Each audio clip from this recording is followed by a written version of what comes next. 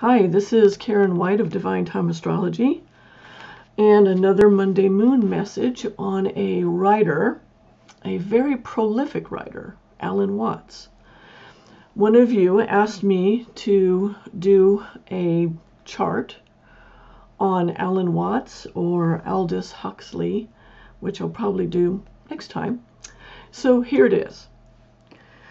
Alan Watts was a British philosopher. He had been a priest at one time. He's a writer, a speaker, and he's written 25 books and articles on Eastern and Western religion. He's been thought of as a person who was bringing Eastern thought to Westerners. So let's look at his chart and see how that shows up.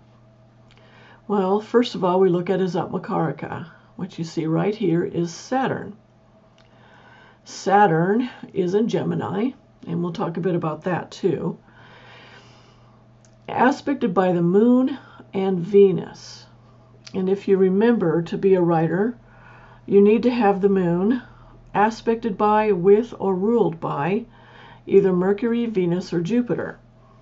And we see the Moon here is ruled by Mercury and aspected by Venus. And we also need to have the 3rd house lord, the 5th house lord, and the 9th house lord involved. The 3rd house is for the hard work of writing. And as we see here, the 3rd sign from the ascendant, we're not paying attention to the cusps, which is what these little numbers are. This is Jaimini, the sign-based technique.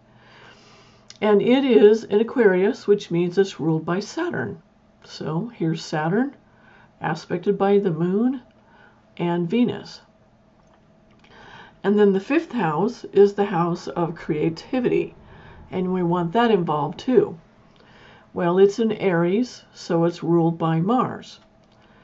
Mars is in Capricorn, which means it's ruled by Saturn. Here's Saturn, aspected by the Moon and Venus.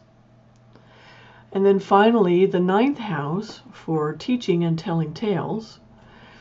And it is in Leo, which is ruled by the Sun in Capricorn, ruled by Saturn, aspected by the Moon and Venus. So there you go. He has everything that you need. And the interesting thing, too, about Venus is that it has a lot to do with the type of writing that he did. So Venus is a person who... Oh, well, let me back up here a bit.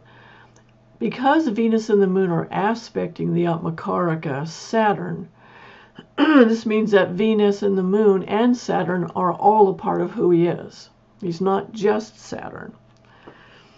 So this means he is also Venus. Well, Venus is a professor, a teacher. And Venus is the planet that's able to see meaning where there is none. And he was able to translate Eastern religion so that Westerners can understand it. Venus is a scholar, and he was a teacher of philosophy. And the other thing that he said, too, that I thought was so interesting is that Venus also rules the entertainment field. And when one of his colleagues criticized him for his work, he said that he didn't really think of himself as a philosophy professor. He thought of himself as a philosophical entertainer. Now, another thing about Moon-Venus combinations is that it makes you very popular with the public. And Alan Watts was very influential in his time, and he still is. In fact, if you come over here to the Navamsha and you look at where his Atmakarika is, it's in Gemini.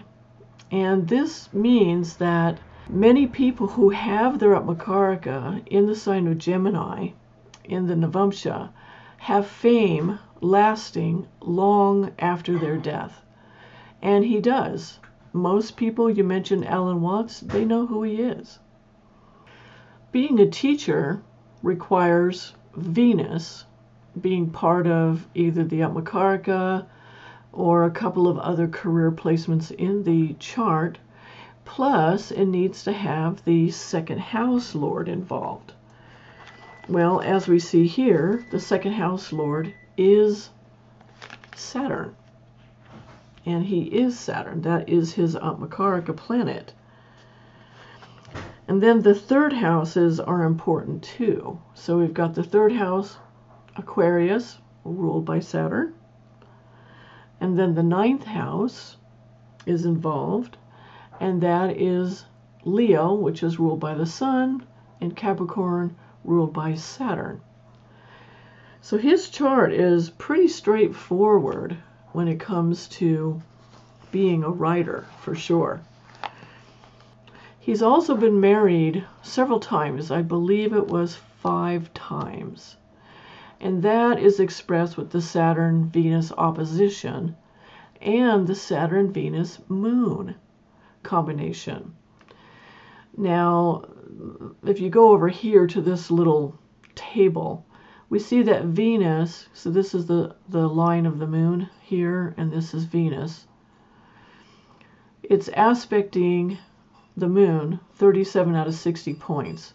So it's not as bad as it could be.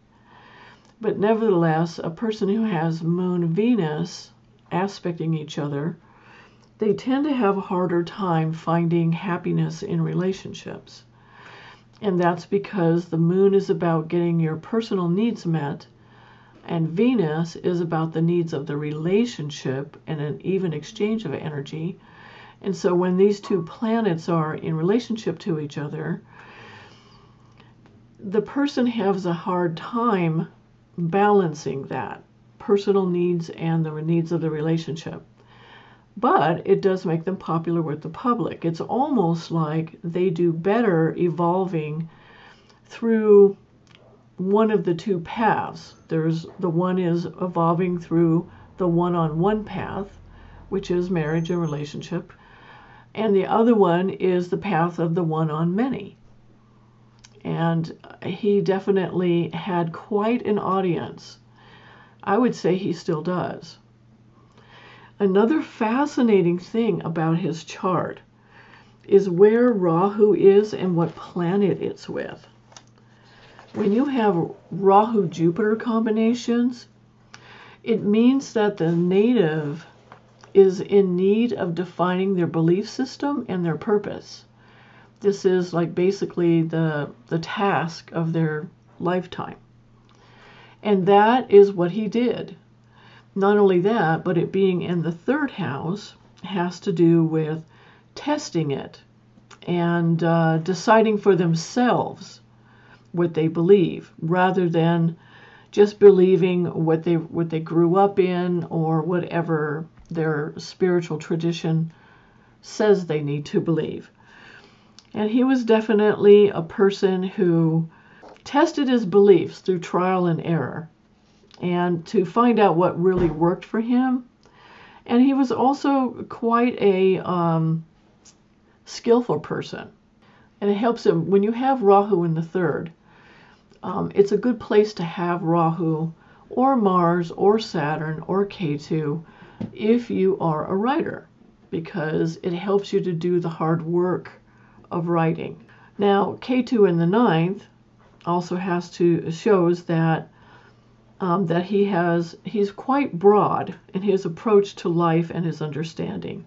So the opposite point, Rahu in the third, means that he has to focus and narrow his approach so that he can, successfully complete what's most important to him.